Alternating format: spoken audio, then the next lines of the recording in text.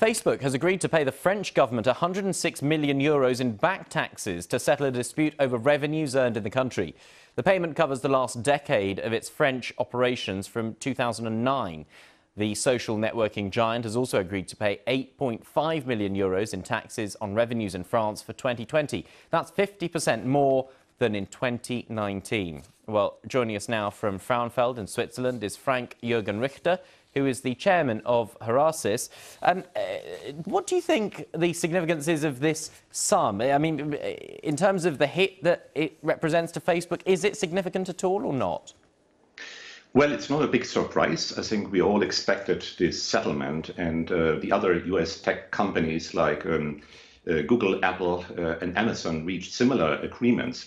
I think it's a good settlement for Facebook. Some analysts expected a much higher taxation and fine, and it's good for Facebook in terms of its public image. Zuckerberg, the founder of Facebook, changed strategies and say now we have to collaborate with the tax authorities in Europe. They know that things will change. And finally, this settlement, this local settlement with the French government will lead to a pan-European settlement, I guess.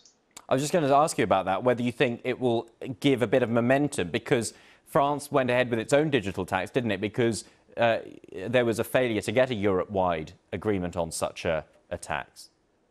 Well, it's not easy to find a Europe-wide settlement. Of course, we got Ireland, we got Luxembourg, some of the Nordic countries. They offer special tax deals to the tech companies. But it will be a tit for tat and a compromise at the end of the day, like always in Europe. France actually is not alone. Also, Spain and Italy have similar initiatives. Germany originally as well. Germany actually is quite in a waiting position right now. They fear sanctions by President Trump. Of course, the car industry, Germany is very much depending on exports. So Germany is waiting, but finally, I think the European-wide settlement and the sales tax will come after the US election. Nobody wants to pick a battle right now. And in terms of the fact that this digital tax in France, and if there were to be a European-wide one on these big tech companies, will antagonize the current US administration, certainly. What do you think that would mean for the general relationship between the US and France, or indeed the whole of Europe? Right. So, we have to see that President Trump is not necessarily a friend of Californian-based tech companies. So the question is really, how far will he go? Will he really impose tit-for-tat taxes on European manufacturing companies?